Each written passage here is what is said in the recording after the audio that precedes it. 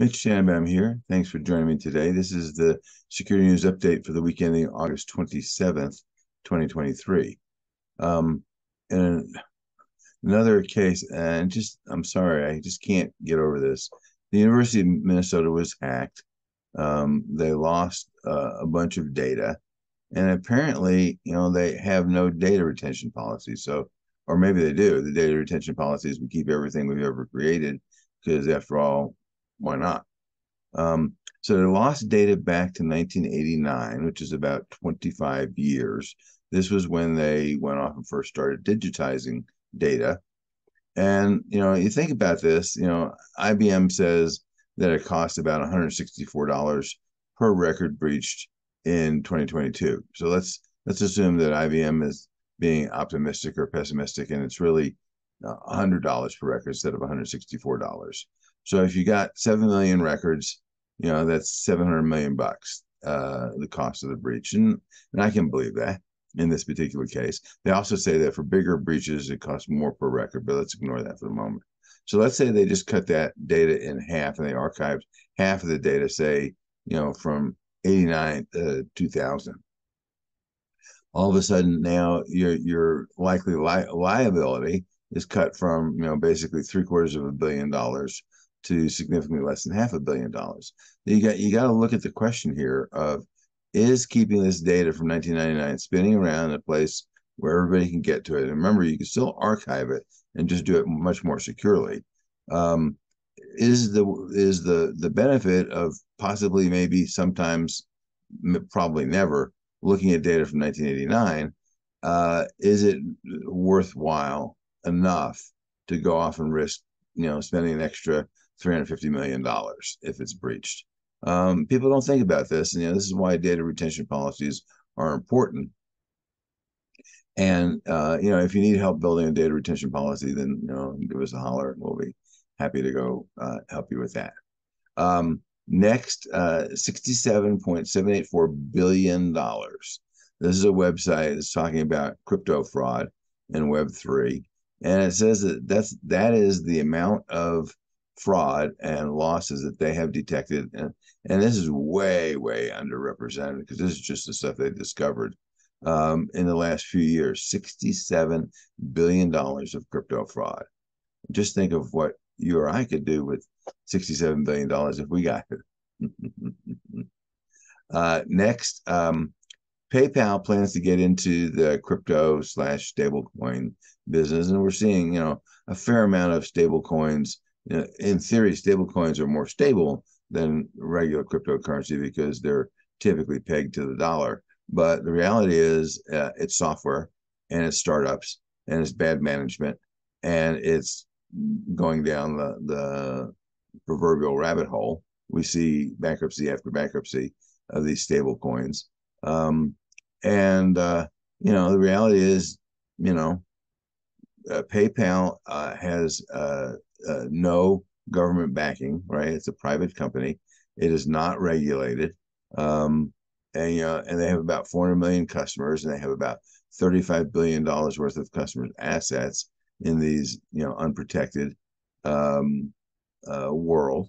If you go off and buy that, you understand that if something happens, then you are an unsecured creditor in bankruptcy, and you get in line with the janitor and the company selling the paper towels and whatever else. So you won't get any of your money back. But the reality is, these guys want to go off and get into the business because they think they can scam people, and I use that only in the fondest definition of the term. The House Financial Services Committee passed a bill, which obviously is far from it becoming law. I understand that would allow state licensed, uninsured, non-banks to issue stable coins like PayPal, for example, and prohibit the Fed from examining or supervising them. This is kind of I assume this is a states' rights kind of thing. It's interesting that Congress, likes state rights when it's convenient for them and doesn't like it when it's not convenient. But anyway, we're likely to repeat, banking crises from the past, from 1930s, 1980s. It is about time for another banking crisis, just chronologically. So, maybe this is a good plan. Anyway, if you have money in an organization, not just PayPal, but any one of these, unregulated, unlicensed, uninsured organizations, understand that you're hoping that you'll be able to get your money out at some point in time in the future. Next, under education, we're seeing some effort on the part of Congress to educate themselves mostly on rural healthcare cybersecurity. It's a real problem, much bigger than a problem than in the big cities, because in the big city, you just go to the next hospital on the next block. In the rural setting, you may have to drive 25, 30, 40 miles to get to another hospital if your hospital is down. And we've seen rural hospitals literally close because of cyber attacks. So Congress probably needs to help them. We'll see whether this legislation passes, but it certainly is a problem for rural hospitals, and this might be a little bit of help. In the breach department, Title Max, which is a subprime lender, which means that they lend to risky individuals, says their breach is worse than they thought. They're notifying 5 million people, not 5,000 people, 5 million people. And think about the information that you give to a lender.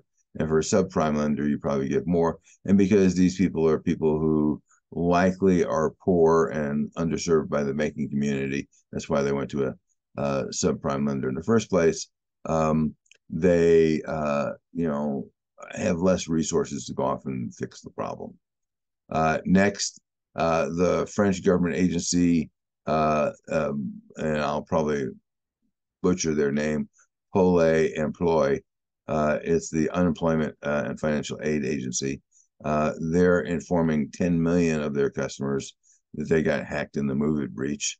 So this Move It breach is a gift that keeps on coming, unfortunately. Next, those ubiquitous badge readers that many companies use, because in fairness to what I'm about to say, it does allow you to track usage, and it does allow you to revoke badges access quickly. But the problem is that the Wigand wire technology really has almost no security in it whatsoever. The badges are easy to clone, the badge readers are easy to compromise. And there was a new technology that maybe is, but certainly was going to replace it. And apparently it's no more secure. Understand, you may need compensating controls depending on your risk tolerance. Next, NIST has released the next version of Special Publication 800-172, 172 actually is also in the works, but it has not been released yet. This is an initial public draft. It's the standard for defense contractors, anybody that wants to do business with the Department of Defense, and also anybody that wants to do business with people who do business with the Department of Defense. So it's going to be released in final form early next year. It makes some significant changes. The biggest one, in my opinion, is addressing the issue of supply chain and vendor risk. And, obviously we've seen many, many, many breaches associated with this. So I'm glad the Defense Department is stepping up to the plate here. It does not mean that anything you've already done is on 800-171, the current release, which is version 2, is wasted. It just means that you're going to have more issues to deal with.